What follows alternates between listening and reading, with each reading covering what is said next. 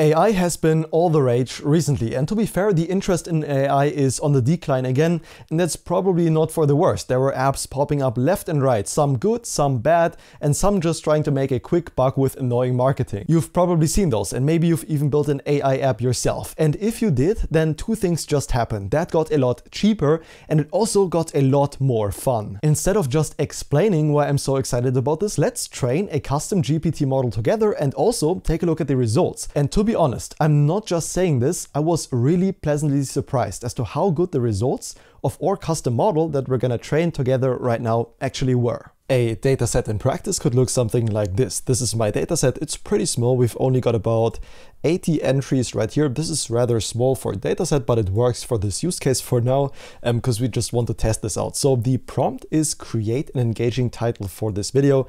And basically we are mimicking video ideas basically from my videos and some other videos, and then have the actual title as the expected output. And that is what we're gonna send to the large language model to train on. I've got a separate file for this. Now we need to determine the path of where this actually lives. And for me, this is under output title suggest. Let's put that in here, and we're gonna call the OpenAI files.create. This is first gonna just create the file, and this needs to be an underscore. So once I run in my console, let's run pnpm upload. That's gonna run this file, and then we should get a file ID. Awesome. So this actually worked. We have uploaded the file to the OpenAI platform that allows us to custom train the large language model on this file right here. Now let's actually fine tune our model. We can give it a custom name. Let's call this title -generator, and also the training file that we have just uploaded, gonna paste it in here. That's gonna send an API request to the OpenAI endpoint. Let's save that and then run pnpm run create. That's gonna run this file with a certain node loader, and hopefully we will get a 200 response back.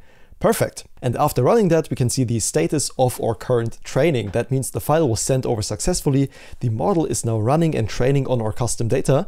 And then in a second, when this is done, let's look at how the results are, if the titles that it generates are actually good. Okay, great news. After just around 10 minutes, the LLM has finished training on our custom data. So to try out how good the titles that are generated are actually, let's go ahead into our data set.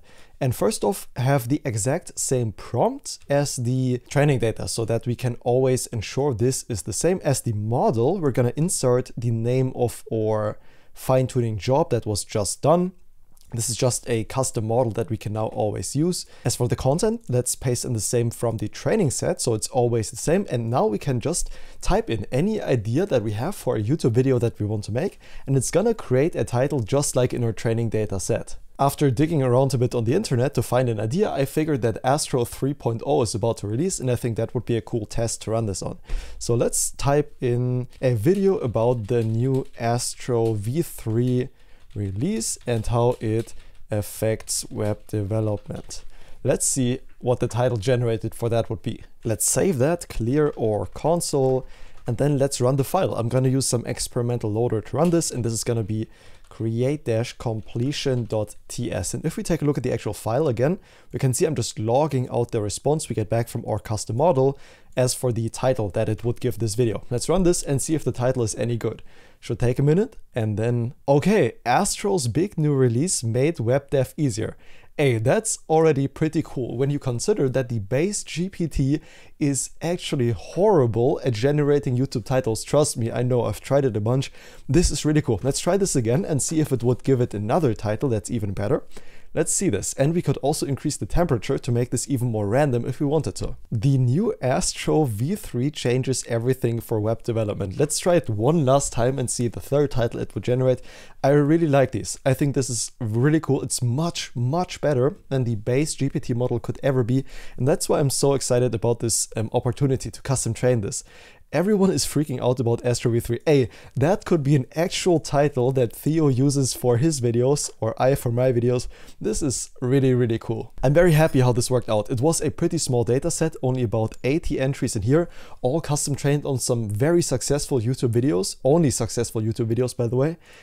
but only 80 of them, and it worked out so well. I think this has great potential. Hey, I really hope you enjoyed this video. I know it's a bit more niche, so thank you especially for watching if you're into this, because I am too. Frankly, I've been pretty annoyed by AI apps as well and their super annoying marketing, because everyone just kind of does the same. But I'm genuinely excited for this opportunity. I think it's really cool. Now, using your custom model is a bit more expensive. I think it's about 4 times than using the base GPT models, but of course they can do things that the regular GPT just can't, like generating good titles. Let me know what you think of this, comment down below, and then I'll see you in the next video. Have a good one and bye bye.